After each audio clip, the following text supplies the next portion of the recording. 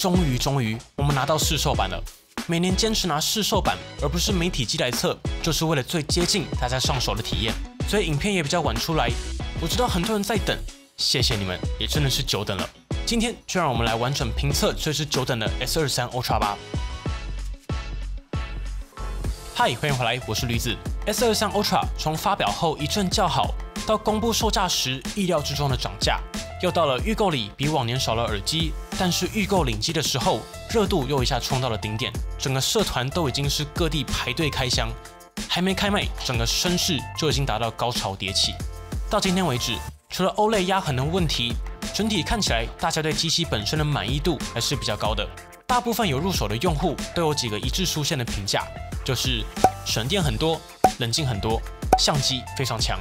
尤其是回馈释出的机器，基本上也是秒杀，跟 S21、S22 的热度相比，提升了不少。只能说，大家等这颗 A Gen 2真的是久等了。但是看这个热度，大家在等的 S23 Ultra 的甜价，应该还有得等了。不过依照惯例，实际表现有什么优缺点，还是要等深度实测才会知道。这期节目我们就全面的带大家来看近3年三星端出最好的旗舰机种 S23 Ultra 实际表现究竟是如何呢？我们就一起来看看吧。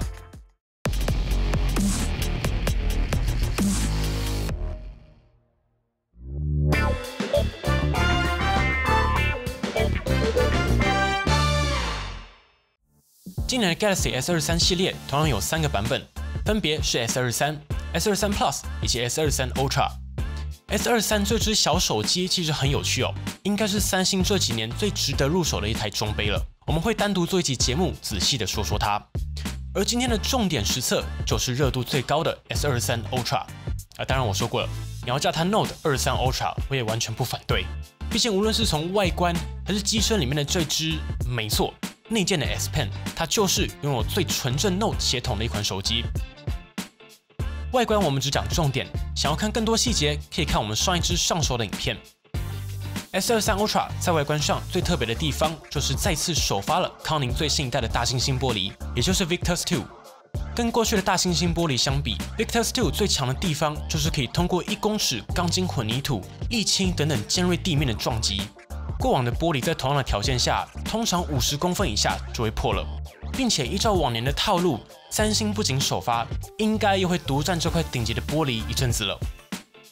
而第二个比较大的改变是 ，S23 Ultra 的边框来得更加方正平直了，跟22 Ultra 对比就能一眼看出差别。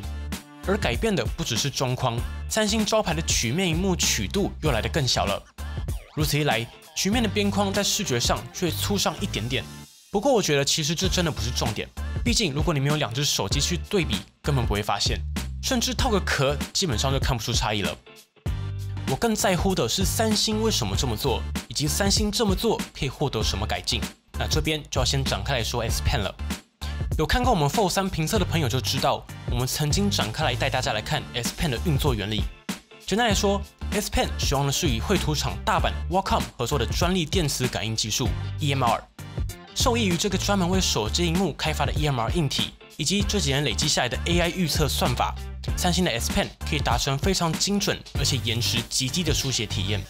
而当 EMR 遇上了曲面萤幕，就会遇到一个难题：边缘曲面的地方虽然依旧可以感应和预测，但是多少会与侧边的手势有所冲突。所以在 S23 Ultra 这种比较大的曲面上用 S Pen， 你慢慢画一样是可以碰到边缘，但如果你的速度再快一点，就会跟边缘有 0.1 毫米左右的空隙，而如果又有贴保护贴，影响就会更大。虽然你也不会在边缘书写啦，不影响使用，但回到 S23 Ultra， 这次三星改变曲率设计，其中一个原因就是为了让 EMR 可以完整覆盖在萤幕的书写区域。实测就会发现 S23 Ultra 在边缘的准确率上是高上许多的，所以这样的调整大概就是在最小的改变下把细节顾好。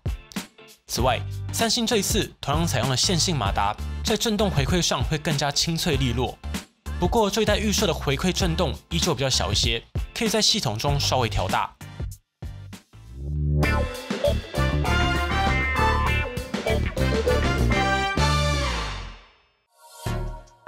接着来看大家最期待的相机。从 S21 开始，可以看到三星在镜组上的选择都更偏向一次给满，但不过于激进。用2个字来说，就是均衡之选。说真的，我觉得三星这几年在相机上有着神奇的魔力。大家要知道，自从没有 Note 在下半年推出之后，三星的旗舰在零组件上的选择可以说是1年就有1次的机会，没有后路。最神奇的地方就在这里 ，S21 Ultra、S22 Ultra， 甚至我觉得 S23 Ultra 也绝对可以达成这样的规律，都是在上市初期就把硬体和软体调得差不多。它可能不是单点最强，但它永远都是最均衡的选择，没有明显的短板。认真思考一下，这其实还不简单啊！我就说，三星你认真一点，在 S 上面就把新技术调到稳定，这完全是可以做到的。好啦，话说回来，三星今年在 S23 Ultra 上依旧没有给出非常极端的硬体，像是1寸大底啦、连续光学变焦这种吸引眼球的操作，还是万年的超广角、大尺寸感光元件，以及3倍加10倍的光学长焦。其中超广角的感光元件有换，但最大的改变还是这颗1.1/3寸2亿画素的主镜头。说真的，我当时看到这2亿画素，心里的第一个想法就觉得噱头大于效果。结果我测了之后，我只能说，三星你换得好啊！这颗2亿感光元件，你没在跟我开玩笑，真的换对了。这边我也直说了，虽然我说它换得好，但请你相信我，2亿画素真的不是重点。2亿的细节的确很强，但最核心的提升，我觉得是这颗感光元件促成了以下4个方向的改进：1. 对焦；2. 光学特性；3. 防手震；4. 算法。样张我相信大家已经看很多了，所以与其继续让大家无聊的看样张，不如深挖一下，究竟为什么这代 S23 Ultra 相机有这么多的好评。首先是对焦。有经历过 S20 Ultra、Note 20 Ultra 的用户就知道，这颗1亿画素的感光元件受限于感光元件无法达成快速对焦，所以在对焦速度上真的不怎么样。重点是稳定性也不高，所以三星当时应该是连夜更新算法，在历经几次更新之后，才让对焦表现回到一般水准。在 Note 20 Ultra 之后，才加上雷射对焦模组辅助快速对焦，获得一定程度的改善。而这次新的2亿画素感光元件，其中一个升级重点，就是透过更多的像素排列，达成 Super Quad Pixel 快速自动对焦。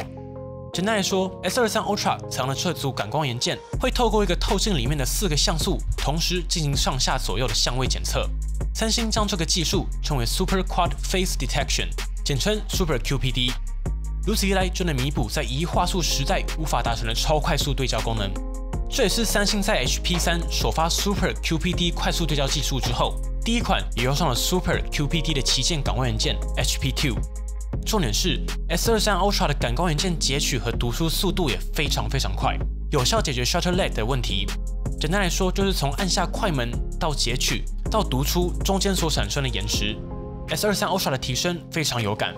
我们做一个疯狂的测试，我们在按下快门的时候，把手机快速的往旁边快速收走。我们这边直接拿 S20 Ultra 对比，直接来看 S23 Ultra 是有成功对焦，并且保留在我们按下快门的那个瞬间。22这边有点糊掉了，再一次。这次我抽更快了，23这边依旧清晰，而22 Ultra 根本是移动之后才接续完成的。这次大改款的 HP2 真的有料啊，受益的同样是三星在感光元件读出速度上的最佳化。但是还是要提醒大家，这个技术再快还是有极限的。如果你在室内低光源，当然一样是会糊掉的。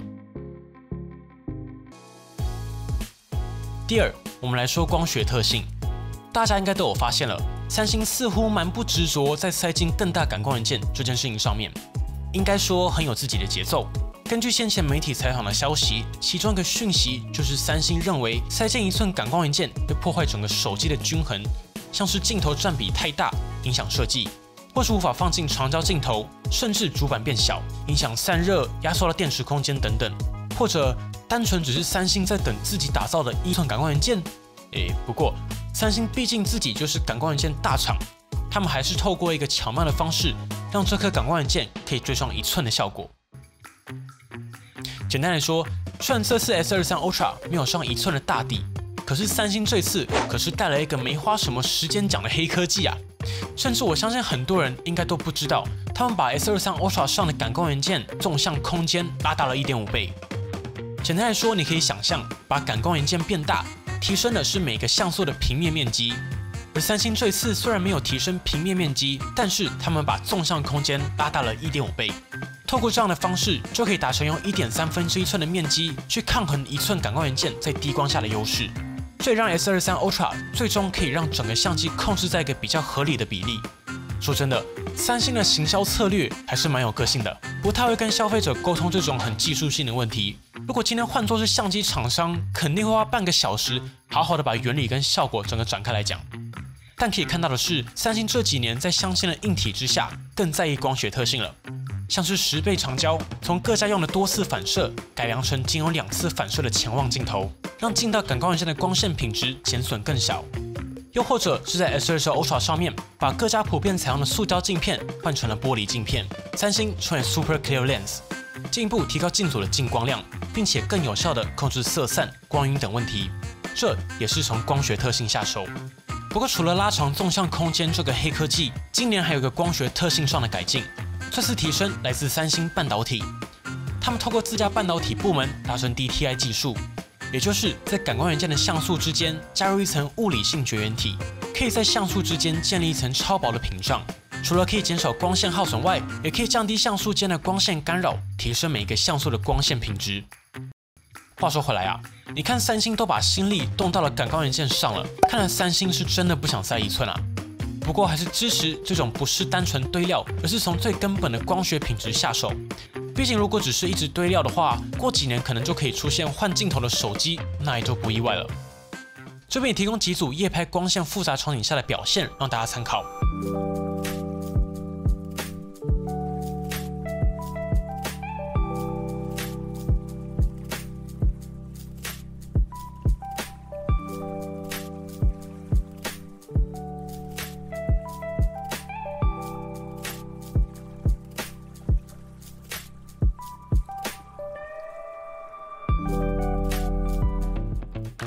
相机上的第3个重点就是大家都知道这次很强的防手震，这个提升来自2个面向，一是硬体，三星采用了位移范围非常大的全新防手震模组 ，S23 Ultra 这次的 OIS 可以修正到正负3度的位移，上一代只有1.5度，在前一代的 S23 Ultra 则大约是1度左右而已，所以3度我们就直接上实测吧。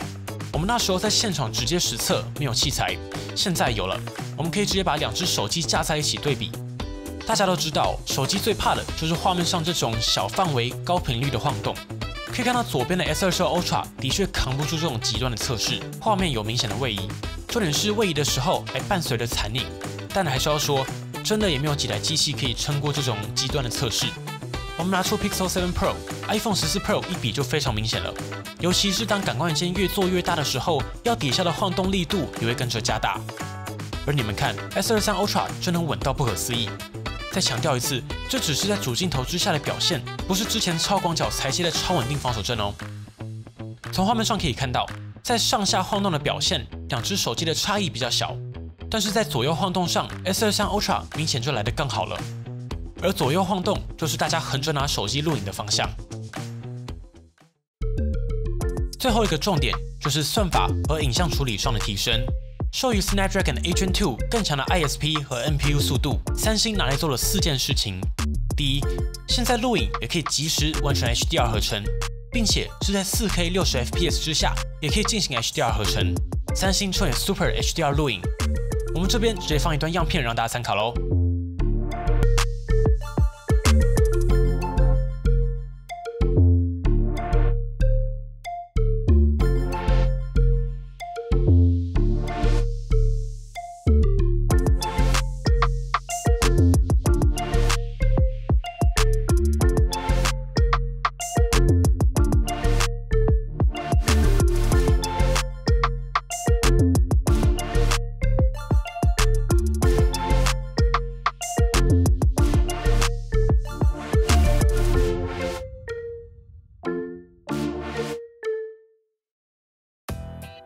不过可惜的地方是 4K 60fps 目前依旧无法边录边切换镜头。这次三星采用的处理器是高通特别为三星定制的 A2 for Galaxy， 也让 S23 系列成为首款用上了 Snapdragon Cognitive ISP 的手机，中文翻译为 Snapdragon 认知 ISP。可以完成 Real-Time Semantic Segmentation， 中文翻译即时语义分割。简单来说，就让 S23的相机可以即时辨识画面上的物体是什么东西，并且将物体分离后再做影像处理，像是处理眼镜、毛发边缘，让人像模式的运算更为精准。比较特别的是，三星有一个 demo 的画面是受于认知 ISP 的加入，系统可以分区最佳化，像是脸部有脸部的最佳化方式，衣服上的织物细节会独立还原，背景会独立处理等等。这也让 S23 Ultra 在几个场景上变得非常强，像是人像虚化模式，人像三星本来就强了，但最难的其实是这种戴眼镜的场景。我们直接看样张大家就懂了。放大来看眼镜的部分 ，Pixel 7 Pro 这边就判断失误了，眼镜已经跟背景一起虚化了。iPhone、三星还可以，我们再把难度加高，我们把眼镜跟背景的线条对齐，三星跟 iPhone 依旧成功。对了，大家可以看一下肤色，大家比较喜欢哪一家的表现呢？底下留言告诉我们吧。最后是魔王关夜间人像，手和身体的空缺大家都过关了，都有成功虚化。眼镜呢？这次 iPhone 居然失误了，而且我们拍了好几组 ，iPhone 只要光线一插，就非常容易跟边缘糊在一起。而 Pixel 和三星这边则是成功过关。三星的人像中的表现，目前还是稳稳的第一梯队。而另一个受益于认知 ISP 的地方，我觉得最有感的是逆光场景。趁着这一次的高雄工作，也到了美丽岛捷运站拍。这个场景大家应该都不陌生，室内灯光昏暗，背景又是亮的，一般手机拍起来一定就是大逆光。看一下 S23 Ultra 的观景窗就知道了。不过说到观景窗，三星你什么时候才要加上即时预览啊？这边我们以全自动模式，完全没有手动点击萤幕测光的前提，在按下快门之后，可以看到系统的运算还是非常快的，背景马上拉回来，而脸也是明亮清晰。这边同样放上对比，我们直接看脸，可以看到 iPhone 和 Pixel 因为背光的关系显得比较暗淡，衣服的颜色也是差异比较明显的地方。可以看到今年的 S23 Ultra 用的这套算法更倾向于保留主体的细节，只要有人的地方普遍都能拍得不错，不用再手动去修，我觉得是一台蛮省心的旅游伙伴。对了，我们这期节目也会直接拿出 Pixel 7 Pro、iPhone 14 Pro 进行对比，然后你能看到这么放肆的对比，肯定就不是业配啦。虽然就算有合作，我们一样是会比啦，但是节目终究制作不易，还请大家多多支持啦。也欢迎透过加入频道会员或是 YouTube 的超级感谢按钮，赞助我们完成更多有参考价值的实测节目。最后，当然就是三星本来就很变态的长焦了。有很多人认为100倍就是个噱头啊，根本不实用。对，我可以很明确的告诉你，100倍真的不重要，但重要的是 S23 Ultra 在30倍以内都非常可用，而且是完全没有对手的强。强的地方不只是拍出来之后的细节，更重要的是体验。我们对比一下 iPhone 和 Pixel 的观景窗，大家就懂了。S23 Ultra 在高倍率之下是非常稳的，在稳定的同时，你依旧可以随心的变换你想要拍摄的位置。而 iPhone 和 Pixel 这边，要么是停住后会一直抖动，要么就是定住了，然后很难移动。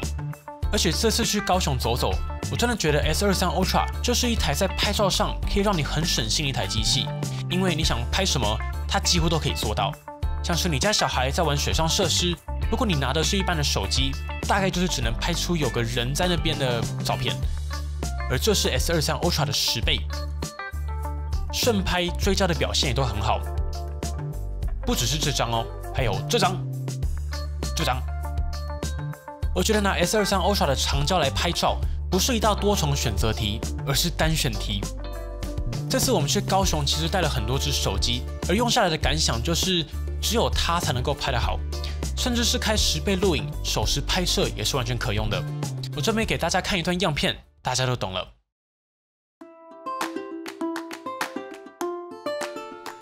Feel the sunshine in my heart. It's a good day to be in love. I feel the sunshine in my heart. It's a good day to be in love. Give me love, give me love, give me love like never before. I wait for you, my darling. I feel the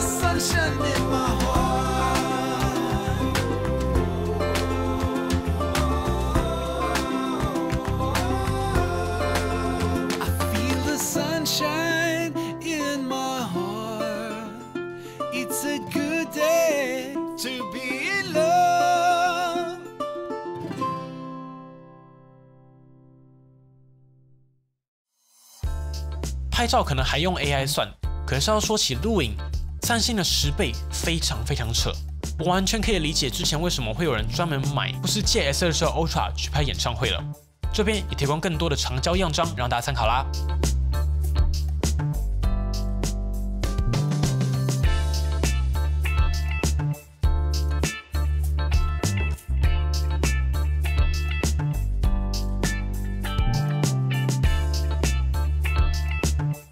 接着还有 8K 录影，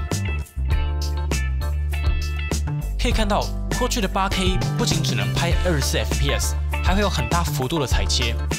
我们直接对比 S22 Ultra，S22 Ultra 录制的范围大概只有 S23 Ultra 框起来的这个比例。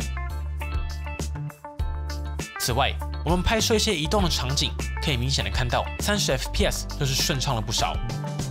我觉得 S23 Ultra 其中一个里程碑，算是让 8K 进到一个比较可用的阶段了。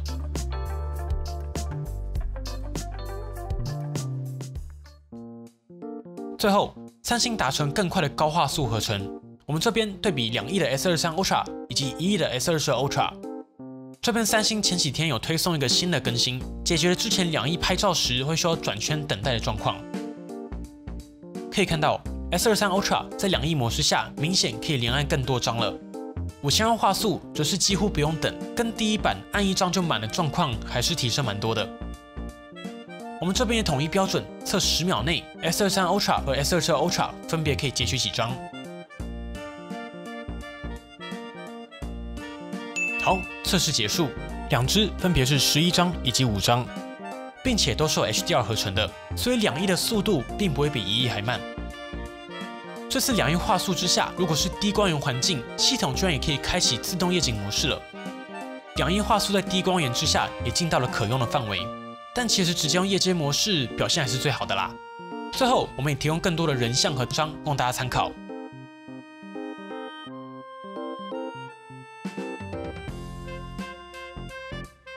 这边我们直接实测，在4K 60之下走路和跑步的样片让大家参考。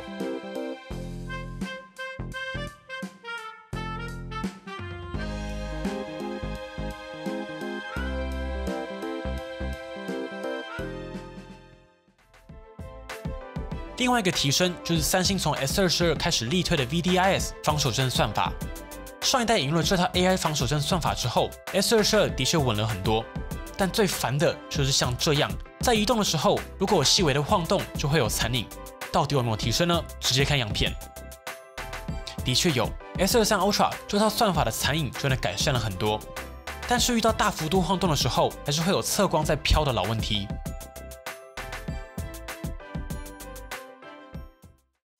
顺带一提，这次无论是专业影片，或是专业模式，甚至是 ExpertRAW， 都支援主镜头、超广角镜头、3倍长焦以及10倍长焦，并且专业模式4颗镜头都支援30秒的长时间曝光。三星这次有把可玩性开放出来。最后提下 ExpertRAW， 也就是三星针对摄影玩家、专业玩家专用的相机界面。现在透过相机界面就可以快速开启。不过 ExpertRAW 是独立的界面，所以不能拉到下面。不过在拿到机器之后，台北天气也都不太好，高雄那几天的能见度也比较低，之后再来拍吧。这个还蛮值得展开来独立玩玩的。同时 ，S23 Ultra 也支援最佳导演模式，你可以同时预览3颗镜头所拍出来的画面，并且依照需求快速切换。而 Super Steady 超稳定动态摄影这代终于提升了，终于啊，三星，终于不是万年的 Full HD。现在可以拍 2K 60 FPS 了，在效果上一样超级稳，比较大幅度的晃动一样是没有问题的。不过在这个模式之下，就是使用超广角裁切，所以我只推荐你在白天室外大太阳开启，室内或者是阴天，请一律使用主镜头，打开来只会让画质变差，然后防手震可能还没有主镜头好。此外，三星这一次在相簿中同样保留了阴影橡皮擦，可以清除拍照时因为环境灯光所产生的阴影。以及反光橡皮擦，可以一定程度的清除玻璃上的反射。当然，三星也有物件橡皮擦的功能，可以移除画面上你不喜欢的物体。现在你也可以及时抠图，按住系统就会自动去背，然后你就可以存成独立照片，或是直接贴到文件里面。我觉得除了做梗图好用之外，最近刚好在办一些文件，做大头贴也非常好用。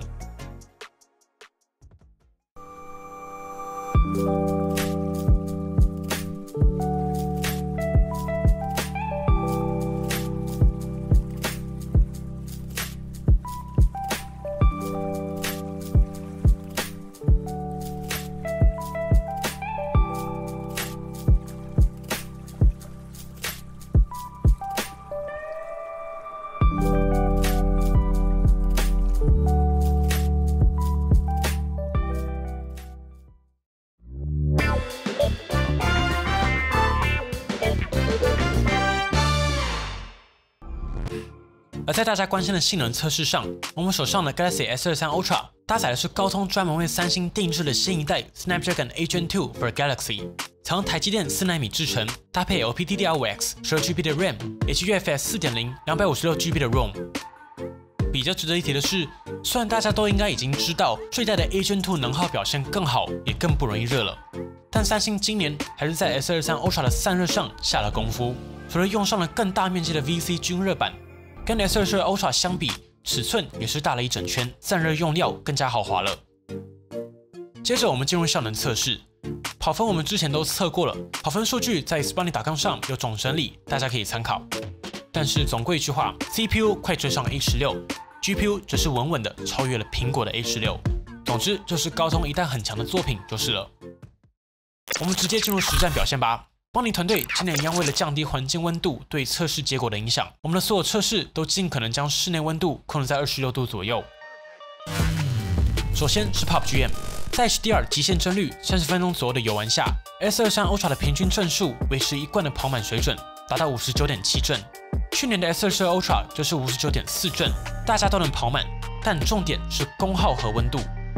S23 Ultra 正面温度居然只有34.9度。而 S23 Ultra 则是38.4度，背面 S23 Ultra 只有33度，而22 Ultra 则是温度37度。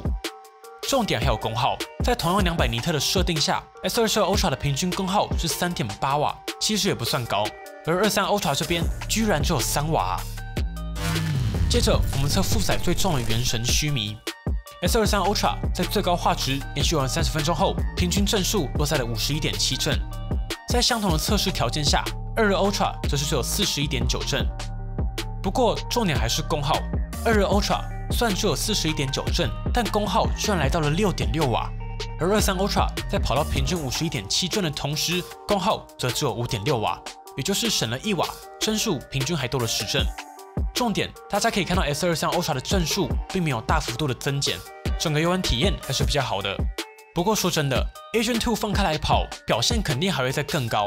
但毕竟是三星嘛，在调度上还是相对保守的，但也的确带来了更好的使用体验。玩30分钟重度负载之后的最高温度也只有40度，并且平均51帧，对非重度玩家来说，顺玩非常够用了，甚至玩一般游戏稳稳60都没有太大问题。最后，我们来看 3D Mark Wildlife Extreme 20人的压力测试。稳定度达到78.6%，正反两面温度都在39度以内。这边我想稍微提一下这个 3D Mark 的测试到底在看什么。很多人觉得它稳定度越高就越好，但其实不尽然。3D Mark 它其实就是烧 GPU 的效能，稳定度高，顶多只能说明这台机器的散热比较好，或者是这台机器的温控比较严格。像是如果机器的温控拉到45度到50度，你要它全程跑满应该是没有问题的。那分数绝对是100%，但重点是这么烫要怎么玩啊？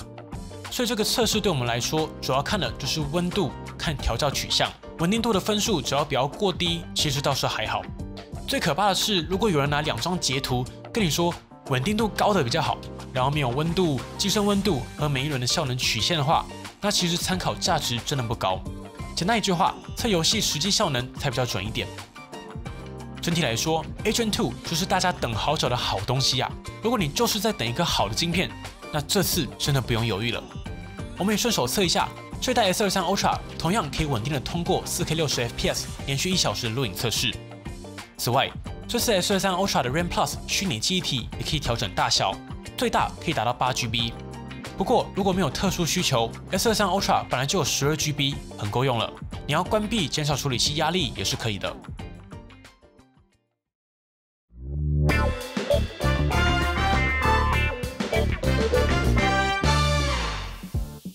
而在续航力部分，首先是在 2K 120Hz 之下 ，S23 Ultra 拿下12小时13分，基本上一天一充没有太大问题。如果你想知道的话，这个成绩相较起 S22 Ultra 可是提升了2个小时39分啊，续航时间整整提升了28%，接近30%的时间。如果是比较重度的使用者，最低全程开启 Full HD 120Hz 即可，基本上都可以达到稳稳的一天一充。在充电部分 ，S23 Ultra 同样支援气无线充电、无线反向充电以及最高45瓦的有线快充，就被提供45瓦的充电结果供大家参考。30分钟充满69%，1个小时充满98%，完整充满大约需要1个小时5分。使用安全辨识上 ，S23 Ultra 同样采用了面积更大、速度更快的 3D Sonic Gen 2第2代超声波指纹辨识模组。跟 S22 Ultra 一样，同样推荐大家轻轻点按就能快速解锁。此外，这一代同样是支援脸部辨识的。